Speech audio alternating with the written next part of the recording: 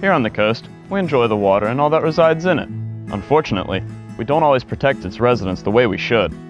Each year, hundreds of marine animals become entangled in discarded fishing line.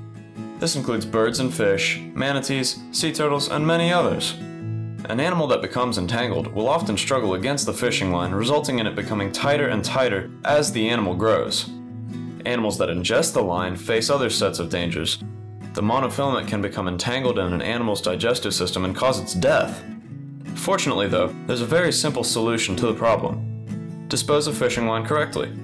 Within your community, the Fish and Wildlife Conservation Commission is setting up more and more disposal units at boat ramps and fishing piers that are intended to collect discarded fishing line that has been used or unused. So when you find scrap fishing line, pick it up, put it in your pocket, and dispose of it later when you can. Our marine friends need your help.